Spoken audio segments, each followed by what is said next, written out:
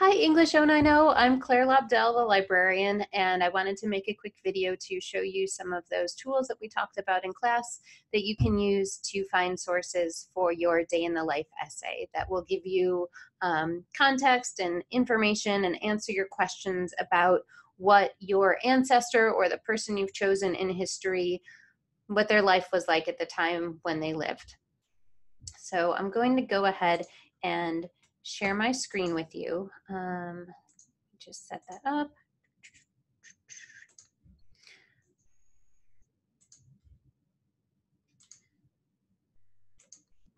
Okay, so I'm going to start on the GCC homepage, gcc.mass.edu. From here, I am going to click on the library, which is always in that top menu bar, the Nahman-Watson Library. And then I'm going to go to this green Films and Video button. The one that I want to show you is Films on Demand. So when I click on this, because I'm on campus, it's going to take me right into Films on Demand. If you click on it from off campus, you're going to first be taken to a screen that asks you to log in using your library card number, which is that number on the back of your library card, but without spaces. It's also going to ask for a password, which has been set as your last name in all capital letters. When we were in class, I showed you how to look at the archival films and videos, and I'll show you how to get there again. But the other thing I wanted to show you is the advanced search, because I think the advanced search works a little better than the general one.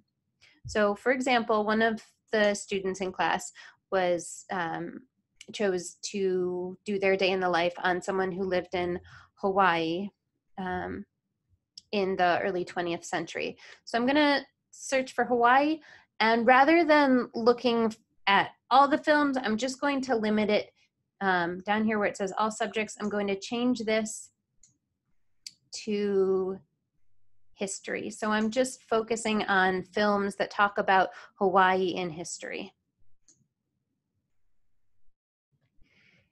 And some of the things that come up are segments, so pieces of larger films, and some of them are full videos. So for example, there's this Conquest of Hawaii that's an hour-and-a-half long.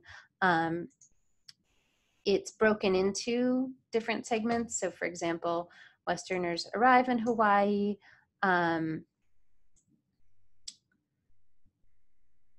independent Hawaiian nation, Western land law, annexation, things like that.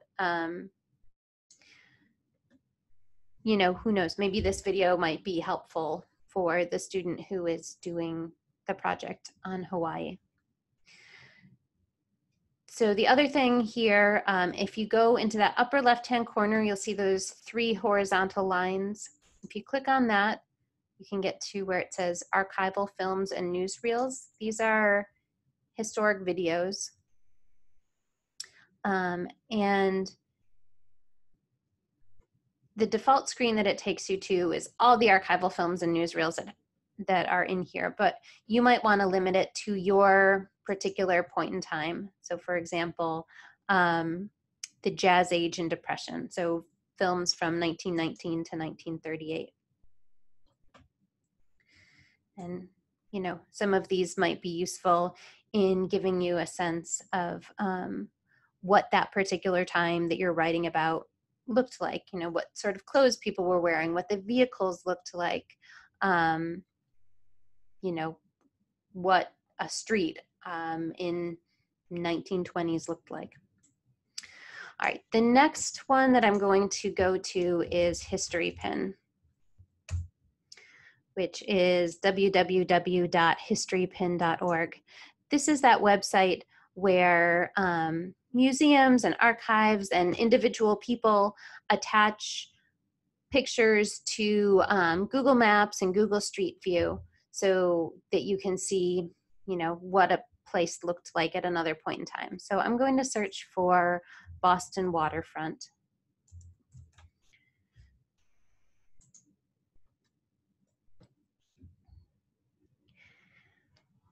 It's going to take a second.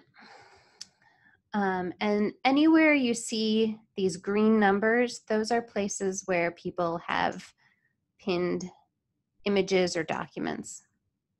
So for example, someone has pinned a picture of this building, this India Wharf building, to this site. It's no longer there, but it was in this spot from 1804 to 1962. As I mentioned in class, History Pin is not just a US website. There are images and documents from all around the world, all around the globe, but some places have more than others. Finally, the last website that I wanted to show you is the one for the Digital Public Library of America. Oh my goodness, let me spell.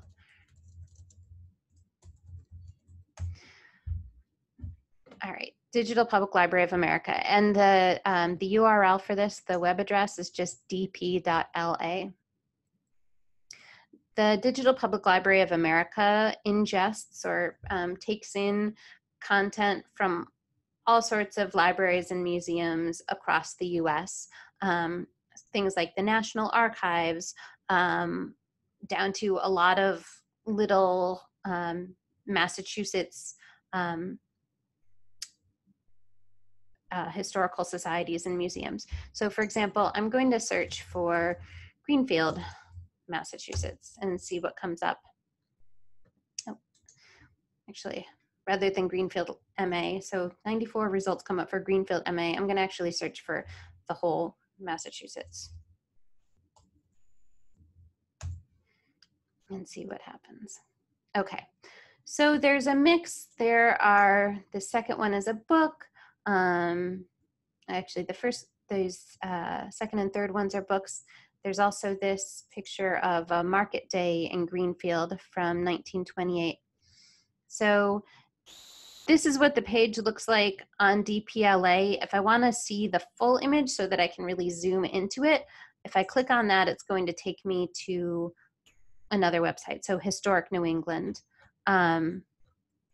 Here I can, zoom in, see a little more what was going on in this place, a little more information about it.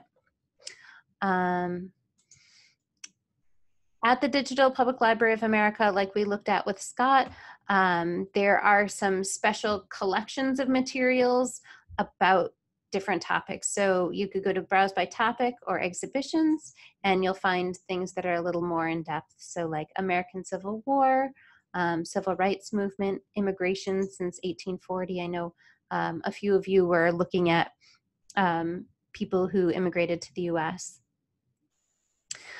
When you come back to the library, when I see you again, you're going to come to the library. We're going to look at how to find books that might be helpful for your project, and we'll also spend some time working one-on-one to find information for your individual projects and answer those questions that you had about what your person experienced at the point in time that they lived.